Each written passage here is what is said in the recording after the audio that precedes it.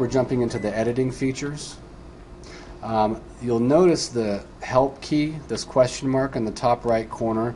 That's the best way really to learn how each and every one of these editing features works. This video couldn't be long enough for me to go through each feature.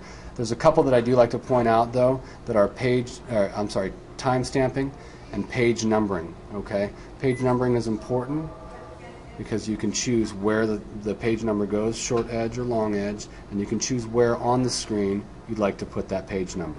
Okay, and then the next two that I like to point out are, one is omit blank page, and what that will do is remove digitally any blank pages that you have from your originals to your output.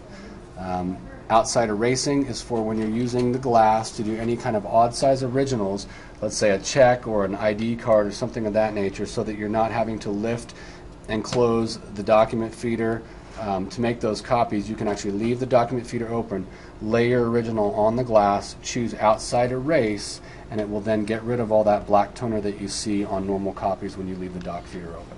Okay? Because this is a black and white device, there's not a whole bunch of image adjustment features. One that's extremely important is the background adjustment. Let's say you have a color, a document that's a color original, something like this. If you were to copy this on a black and white machine, it would come out as all grayish, and all of this text would kind of be lost in that gray toner wash. So if you use your background adjustment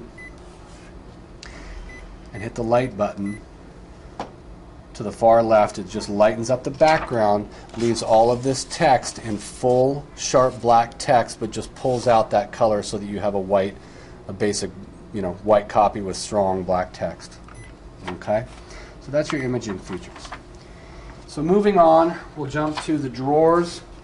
The drawers, really, there's not a whole bunch of information on the drawers as far as changing paper out. They are universal size paper drawers that'll go up to 12 by 18.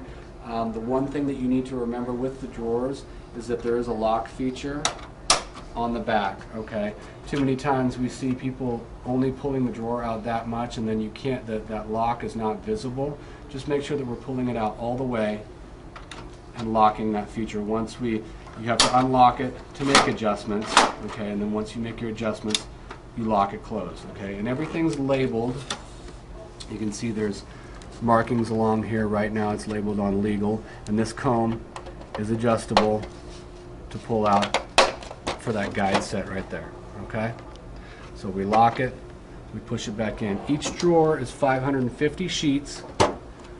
Okay, and you want to hear that sound. Not sure if you can hear it on the video, but you want to hear the paper actually lifting up to those feed tires in order to be picked and pulled into the machine itself. Okay.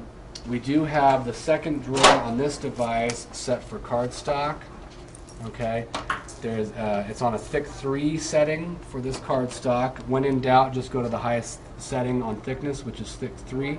Hopefully that won't be changed out too much. And you can see on each one of these drawers, there's pretty much self-explanatory picture directions along right where we fan out the paper, load the paper in, sharp edge along this side first, and then push the drawer back in, and again it highlights the lock feature on the drawers. Okay.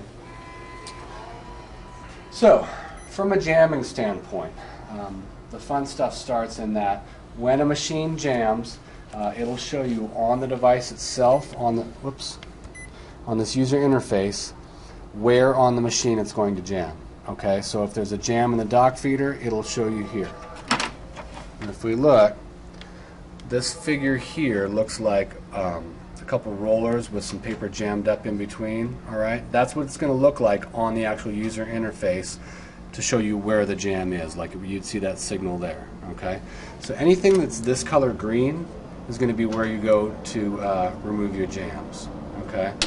One thing we do ask is that when you're removing a jam, take the paper, if there's a jam, from each corner and pull slowly and easily out of the feed tires.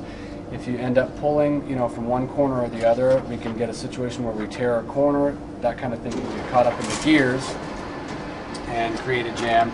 We're then left with a service call situation. Okay, we'll wait till it stops printing.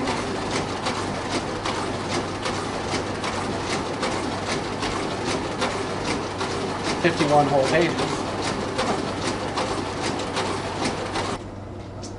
All right, so from a jamming standpoint, as stated earlier, anytime there's a jam on the device, it will show you on the user interface where that jam is by showing a symbol that looks like two rollers and a jammed up piece of paper in them.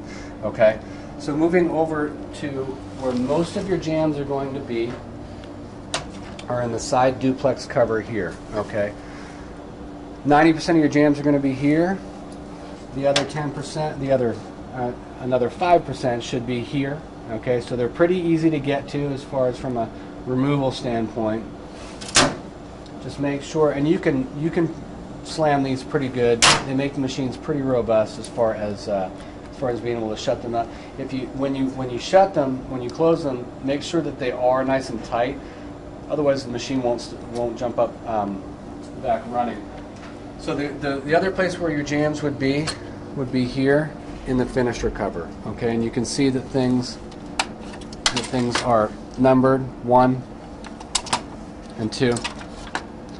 So you go to 1 and 2, and again, grab a piece of paper from both sides and pull out from both corners so that nothing gets torn off. Okay. So that's the jamming. Bypass tray is over here on the right side of the device. Okay, just folds down, and again, this color green is where you use the guide arms to, depending on which way you put your documents in. We do have the one drawer set up for cardstock, but when in doubt, if you're ever using any kind of cardstock that you're not sure if it can be done through the drawers and so forth, just go ahead and default to the bypass tray. It's kind of your fail-safe on that.